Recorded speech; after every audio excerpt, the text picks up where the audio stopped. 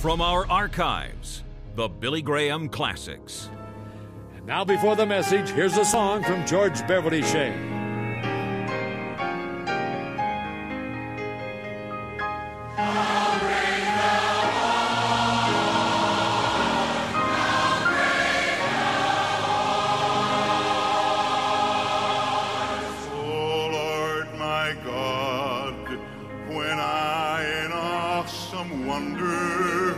Consider all the worlds thy hands have made.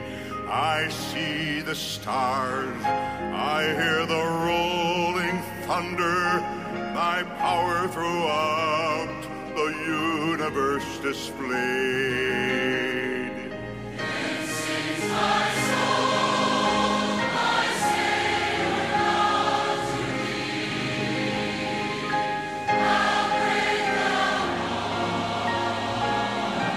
how great thou art.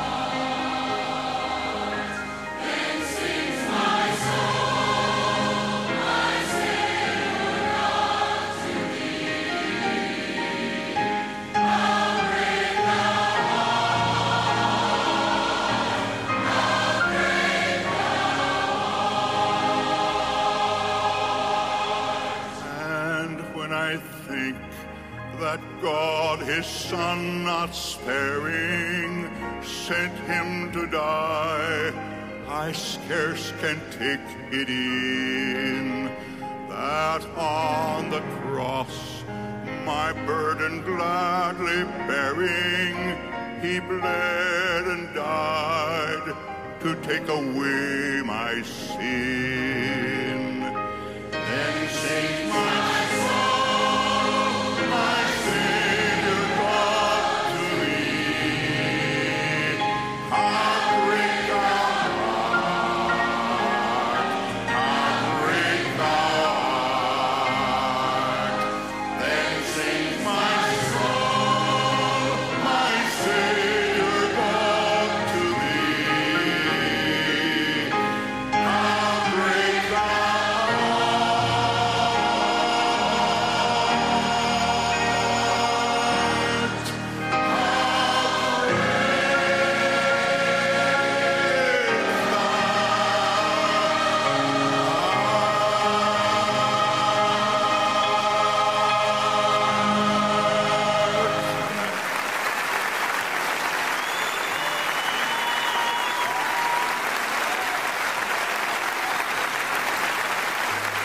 Tonight, I want to talk about Jesus Christ. I want to ask the question, who is Jesus? Many of us have crosses embossed on our Bibles or on our carrying around our neck, but we don't really know Jesus. You know, when you fly into Brazil, into Rio de Janeiro, there's a great big statue of Jesus. It's a landmark of Rio day and night. It stands 130 feet high. It's 130 feet from fingertip to fingertip with his arms outstretched. Someone has called this, in this country, the Year of Jesus. One of the networks recently ran a mini-series on Jesus. My daughter has written a book called Just Give Me Jesus. There's a movement among teenagers that asks the question, what would Jesus do? Almost everybody has heard of Jesus, but millions don't really know who he is. They don't have him in their lives and in their hearts. And the world today is looking for a Messiah to come and save us. Many years ago, the prophet Ezekiel said, I searched for a man among them, but I found none. In other words, God was searching for someone that he could put his hand on and bless and use, and he couldn't find anybody that was willing to totally surrender and commit their lives to him. The world today, if you read the newspapers and watch the news telecast, is rushing madly toward, I think, Armageddon. Tonight in the Middle East, They're battling again over the same things they've battled for hundreds of years.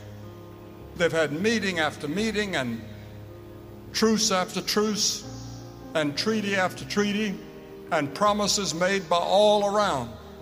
But somehow they can't quit their fighting. You see, man is a moral failure.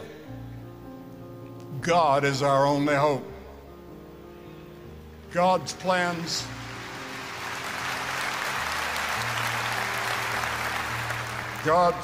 are already formed and are clearly stated in the Scriptures. And at his right hand in heaven sits a man who was despised and ignored and rejected by men when he came to earth the first time, and who is still rejected and ignored by the majority of the human race. God has pledged that he will be the future world ruler. He will put down all rule and all authority and power. There's coming a day when every knee will bow to him and every tongue will confess his name. This year, 2000 AD, the calendar we use each day dates back to the birth of Jesus. We can't get away from him. Our generation cannot escape Jesus. Over the years, so many plays and books and operas and movies have been made about Jesus. In March and April, both Newsweek and U.S. News and World Report magazines had cover stories about him. In its Science and Ideas cover story, U.S. News carried the title, "Why Did Jesus Die?" Why is there so much interest in Jesus today? Is that the question you've asked? Who is this person who has done so much to transform human history than any man that ever lived? He only lived 33 years. His longest journey was less than 100 miles. Is he just a folk hero or a revolutionary? Or is he who he claimed to be? The Son of the living God. Who is this person that demands we call him Son of God and follow him even to death? We know he was a man. He was completely human. He was the representative man. He was the all-out man. He was identified and numbered with the transgressors, the Scripture says. 83 times in the New Testament he's called the Son of Man. There are many places in the Scriptures where we're reminded of his humanity. The Bible teaches that he was hungry. The Bible teaches that he was tired. In the back of a boat, he was asleep. He knew the joys of friendship. He was misunderstood and despised. He wept at the tomb of a loved one. He had to fight temptation and endure disappointment. He claimed to be the unique Son of God. Before the world ever was, or before the human race ever existed, he said, "In the beginning was the Word, and the Word was with God, and the Word was God." And Jesus said, "Before Abraham was, I am." With these words, Jesus set himself aside from every other person that ever lived. In other words, Jesus said, "Before Abraham was born, I always am," the eternal present. There's no past with Jesus and there's no future with Jesus. It's all in the ever present. And he's speaking to you tonight, and he's speaking to all of us collectively and individually. In Colossians 1 it says, "For by him were all things created that are in heaven and that are in earth, visible and invisible, whether they be thrones or dominions or principalities or powers. All things were created by him and for him. And he is before all things, and by him all things hold together." This whole stadium would fly to pieces were it not for the fact that he is the thing that holds it together. Peter's statement in Matthew 16:16, "Thou art the Christ, the Son of the living God." When he came at Bethlehem, that was not his birth or his beginning. He had already existed. That was his incarnation. When Jesus came to Bethlehem, it wasn't the place of his origin. It was his incarnation. And the Word was made flesh and dwelt among us. You know, it's interesting to me that Jesus never apologized for sin. He challenged others to prove any error in his thinking or in anything that he ever did. How do we explain Jesus from every other individual that ever lived? How do we explain Jesus from every other person? What is the basic cause of hate and greed and lust and war today, and racial injustice and racial division? Jeremiah gave the answer. The heart is deceitful above all things and desperately wicked. Who can know it? King David said, in sin did my mother conceive me. I was born in sin, said David. He said, I was shapen in iniquity. The Bible says in Matthew 15, for out of the heart proceed evil thoughts, murders, adulteries, fornications, thefts, false witness, and blasphemies. I think we need to do something about guns, but that's not the real problem. The real deep problem is in our hearts. For out of the heart proceed evil thoughts and murders and adulteries and thefts and blasphemies. All of these things come from the heart of men and women. How do you explain Jesus? His authority.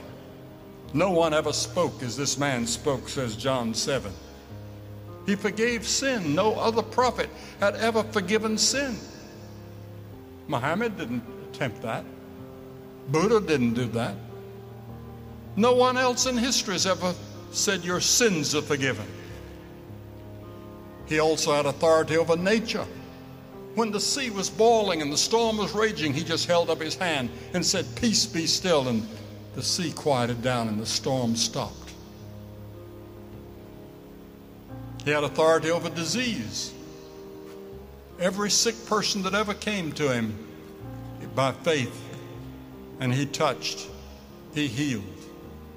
But what about his death? Different than any other person that ever was. You see, Jesus was executed. He was a criminal. He took our sins. He became sin for us who knew no sin. Can you imagine a person being the embodiment of sin? That's what Jesus was on the cross. Isaiah 53 says, God hath laid on him the iniquity of us all. In 1 Peter 2:24 it says, who his own self bare our sins in his body on the tree. Micah says that all of our sins are cast into the depths of the sea. I was reading today about that lake in Russia that's the deepest water in the whole world, thousands of feet down. Our sins are buried in the depths of the sea, the scripture says, because of what Christ did on the cross. He became sin for us. He was executed for you. He took your judgment and your hell. You won't ever have to go to hell. You don't ever have to go before the great white throne judgment if you're in Christ. But everybody else will. The Bible says that there's coming a day when he's going to judge the whole world. And you will stand before God at the great judgment, hundreds of you that are here tonight. And you won't stand with a great crowd like this tonight. You say, oh, we'll have a good time when we get there. No, you'll be alone. You're going to stand before God alone and give an account of what you did with Jesus and how you lived your life. And many of us are going to be terribly disappointed. And we're going to scream for mercy, but it's going to be too late. The Bible says that we will call for the rocks and the mountains to fall on top of us and hide us from him that sits on the throne, but we can't. And the crucifixion of Christ is a stumbling block to many people because it's foolishness, the Bible says, to those that perish. Many will accept the teaching of Christ when he says, love everybody. but they stop at the cross. At the cross is where you have to come before you can really know Him. And you have to confess that you're a sinner. And you have to repent from sin. And the word repentance means that you turn, that you change. You're going one direction in your life and you're willing to go another. You say, but Billy, I don't have that ability. I've tried to change. I've tried to do better, but I can't. No, you can't. But God will help you if you submit to Him and say, Lord, I need your help. I need your help even to repent. I need your help even to have faith to believe the kind of faith that I must have. What about you? And then there's His resurrection. The Bible says that they took Him out and they buried Him after His death. But on the third day He rose again. And He's alive tonight.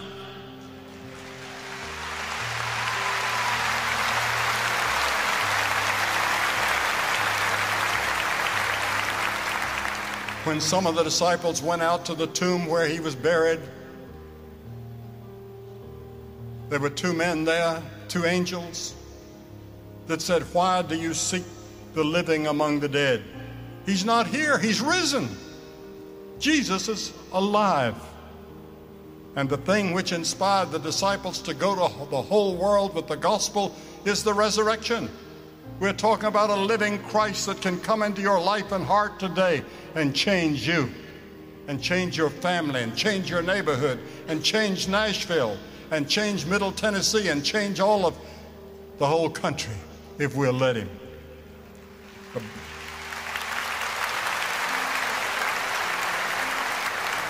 The Bible says that if thou shalt confess with thy mouth the Lord Jesus and believe in thine heart that God hath raised Him from the dead, we shall be saved.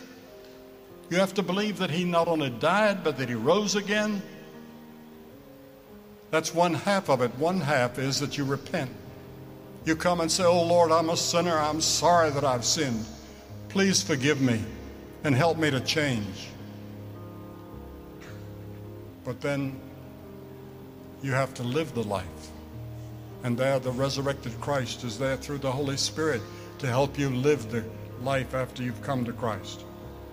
If Christ is not risen, then He's not God.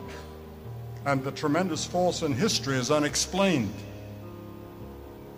The Apostle Paul, on the road to Damascus, was persecuting Christians and killing Christians.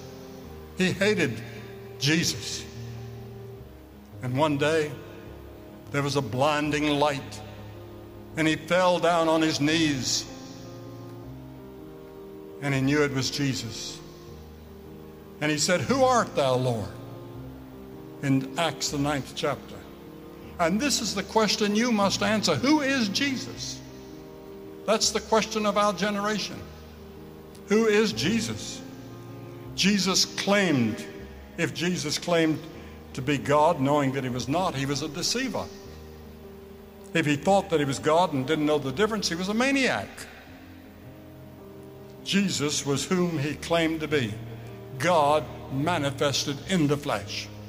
Think of it, the mighty God that created those stars and those planets and this whole universe and holds it all together. He is the one that wants to come into your life, in your heart tonight, in a new way. Oh, you might be a member of the church, you might have been confirmed and baptized and all the rest, but deep down inside you're just not sure. You're not certain that you're ready to meet God. You're not certain that you'll escape that great judgment.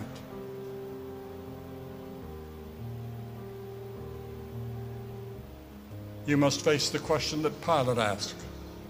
What shall I do then with Jesus, which is called Christ? Pilate washed his hands. Tonight you can wash your hands and leave this stadium and go back to the old life, and nothing has happened.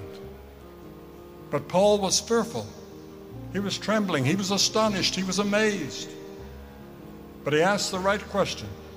Lord, what wilt thou have me to do? And Jesus said unto him, arise and go. And that's what Jesus is saying to you tonight, up in those stands and down here on this lower stand. Arise and go. Get up out of your seat and make a new commitment to Jesus and make certain that your sins are forgiven. You see, this may be the only chance you will ever have the rest of your life is tonight. You may not be able to come back to these meetings this week. You may never have another moment quite like this when the Holy Spirit has spoken to you as He's speaking tonight. And Jesus says in Revelation 3:20, behold, I stand at the door and knock. If any man hear my voice and open the door, I'll come into him and fellowship with him. Jesus is knocking at your heart's door tonight. He wants to come into your heart. He wants to change your life. He wants to have an impact in your community and in your family and in your life. He wants to give you peace and joy that you've never known before. He wants to forgive all your sins, and He wants to give you assurance that if you died tonight, you'd go to heaven. You can have that assurance tonight before you leave here. And I'm going to ask you to do something that may be very difficult for you to do. But when Jesus died on that cross, He was dying for you because He loved you. And He's asking you to come in to open your heart to Him tonight. And if there's a doubt in your life about your relationship to Christ, you get up out of your seat right now and come and stand in front here on this beautiful stadium floor that they've put down. If you're with friends or relatives, they'll wait on you. And come and stand here, and I'm going to say a word to you and have a prayer with all of you and give you some literature to help you before you in your life in the week to come. You get up and come right now. Men, women, young people, hundreds of you. Just get up and come and stand here. That's all. By that act, you're saying to God, I do open my heart to Jesus, who died for me and who rose again and who's alive tonight. And He's knocking at my heart's door. I can sense it. You get up and come. We're going to wait on you right now.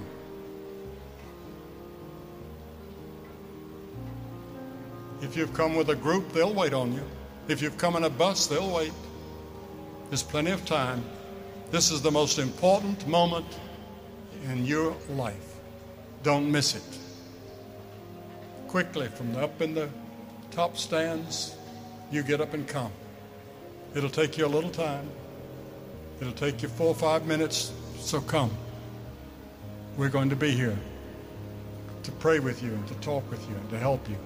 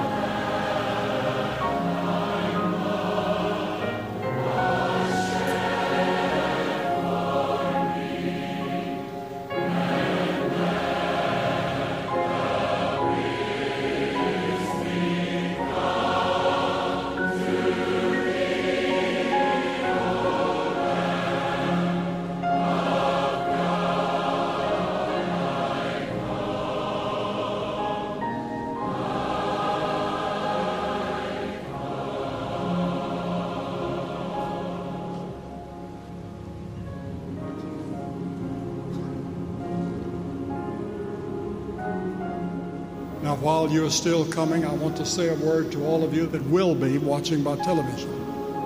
And you can make your commitment where you are. Wherever you are, you may be at home, you may be in a hotel room. I don't know where you are. But God is speaking to you. You make your commitment. Or you can call that number that you see on the screen. And there's somebody ready to talk to you right now and have a prayer with you. And we'll send you the same literature that we're going to give to people here tonight. You can make your commitment. You make it now.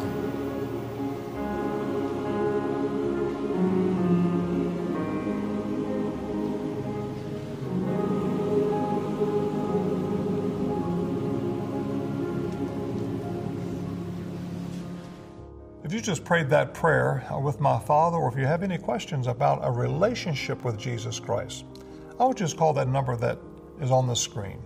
There'll be someone there to talk with you, pray with you, and answer those questions. And remember, God loves you. If you would like to commit your life to Jesus Christ, please call us right now toll-free at 1-877-772-4559. That's 1-877-772-4559.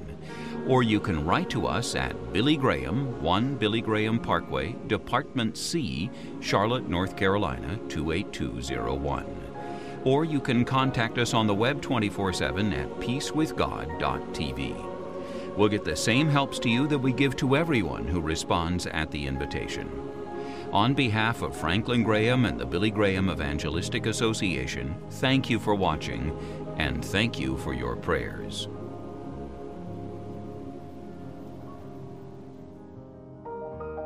You're invited on a journey of discovery at the Billy Graham Library. Retrace Billy Graham's path from humble farm boy to international ambassador of God's love through multimedia, photos, and memorabilia. But the fruit of the Spirit is love. That is a supernatural. Tour the restored Graham family home place, browse Ruth's attic bookstore, and have a meal at the Graham Brothers Dairy Bar. Enjoy special exhibits, events, and seasonal activities for the whole family. Admission is free, so come walk this journey of discovery at the Billy Graham Library.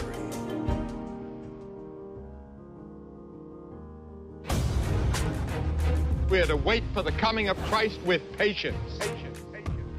We are to watch with anticipation. Scripture says Christ is coming when you're least expecting him. Coming as a thief. He said, be prepared, get ready. Prepare to meet thy God. Are you prepared?